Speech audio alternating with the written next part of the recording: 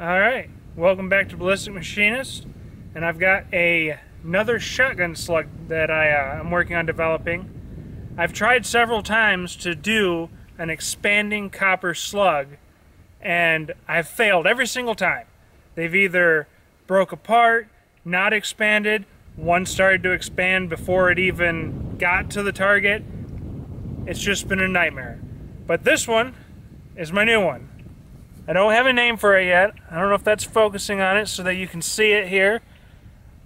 I can throw some pictures up on the screen so we can see it better. But this is right about 1 ounce before you put the Russian tail wad in the back of it, and then it comes out to be about 500 grains as a total package. So we're going to try this one the first time. We're just going to shoot this box down here behind me just for a flight test to make sure we get a nice round hole. And then I've got 2 more that we're going to try into some ballistics gel if they're flying straight. So let's see what it can do. Alright, so we're going to just shoot this box just for a flight test, just see how this first one goes. I'm going to aim for the B in ballistics, so let's see what it does.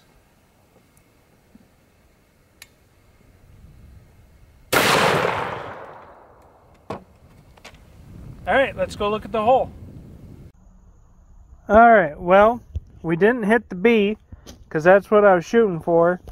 Plus, the hole is kind of looking a little crooked.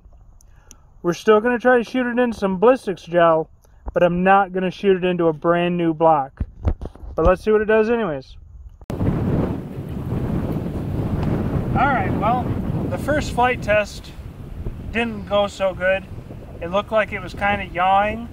So instead of putting up a brand new block of ballistics gel, I'm going to put this semi-new block of ballistics gel. We've shot it a couple times in the last video with the 45 long hole, but we're just going to see what it does. Just try to get some data out of it.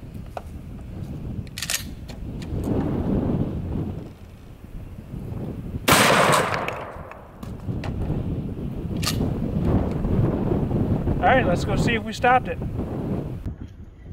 Alright, sorry about the wind noise, but we hit it right here, and it's still warm. And then we got the wound track all down through there.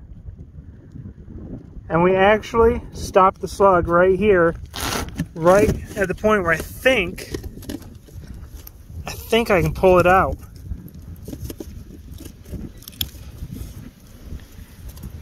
And there we go. It looks like 5 of the petals opened, but 2 didn't, which leads me to believe that it probably hit, kind of tipped down like that or something. But I think that's promising enough that we'll hit this block with the hotter one and see what it does. Alright, so it kind of expanded. It didn't do exactly what I wanted. But we'll try the third one that I've got here. I've got this one loaded up quite a bit hotter. The first ones were probably going somewhere around 13 to 1400 feet per second. This one's going between 17 and 1800 feet per second. So let's see what the difference is.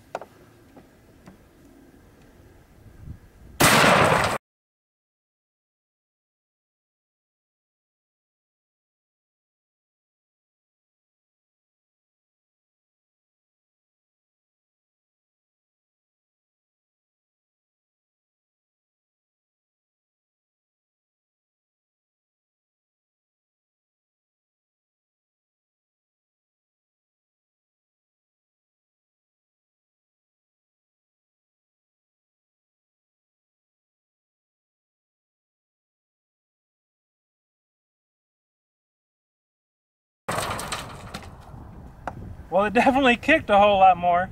So let's go see what it did in the gel block. Alright, so we're down here at the table, and it looks like we hit a little bit low on this shot. We hit right here, did all that, and then ripped out the bottom, and here's our slug. It looks like if I can get it to fly straight, I might have my expanding slug I've been trying to do. I'll have to do some work on it and try it again. Alright, thank you for watching the video, and I'll see you next time.